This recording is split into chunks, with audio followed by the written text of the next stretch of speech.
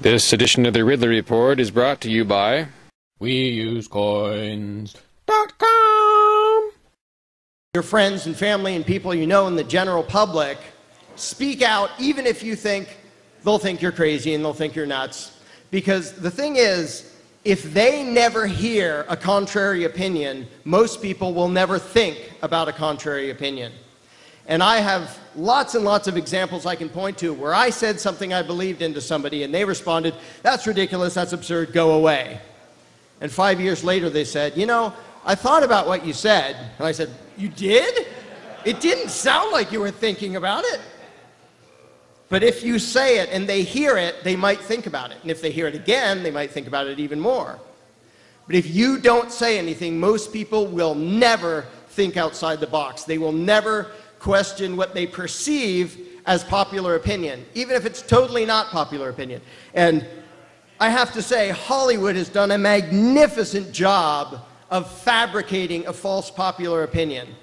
If all you watch is movies coming out of Hollywood, you would swear that there are 3 conservatives in the country and they're racist, rich, evil, greedy millionaires. Now, if you actually ask people, it's a whole lot more than that. But if you can fabricate a reality that bullies people into agreeing with you, and for the record, I'm not liberal or conservative, but if you can bully people into not voicing contrary opinions, you win.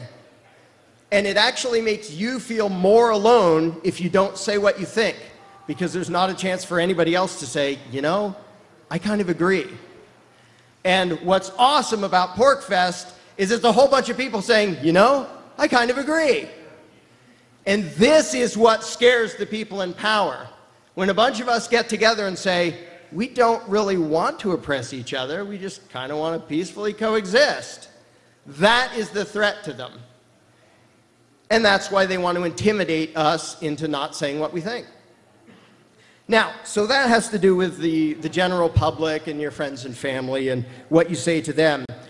There's actually another reason that a lot of people don't usually think of for why you have to speak the truth, and that is the effect on the state mercenaries. Whether they're soldiers or cops, state, federal, local, I don't care, DEA, IRS, I don't care what level. The mercenaries of the state, if they look out at the world and they hear every once in a while one person saying, "You're the bad guy," they can comfortably keep committing evil thinking that everybody else is just fine with it. Again, to the analogy of slavery.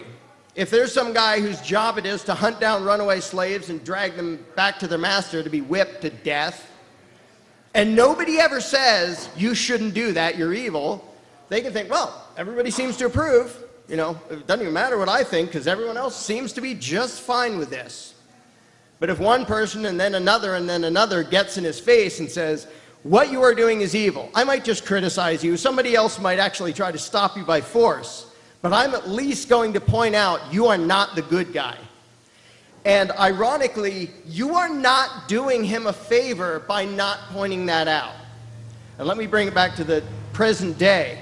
You are not doing a DEA agent a favor by not telling him that his job is inherently evil.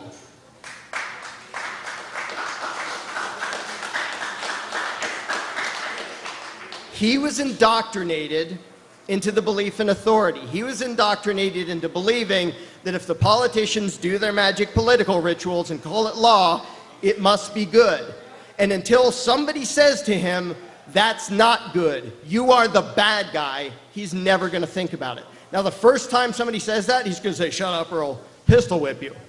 Second time he says that, he'll probably do the same thing. The third, the 10th, the 100th time, there's 3 things that might happen. One, he might think, "Am I the good guy?" In which case, great. It gives him a chance to actually be a good human being by choice. Second option is he thinks, "Everybody hates me. I want a different job. That's good enough for me. I'll take that." And that's happened pretty much with the IRS. Everybody hates the IRS, and for good reason. There's a huge turnover rate there because everybody hates them. And so intimidation, that's the second one, or just public disapproval. If that's what it takes to make somebody stop doing evil, okay, I'll go for that.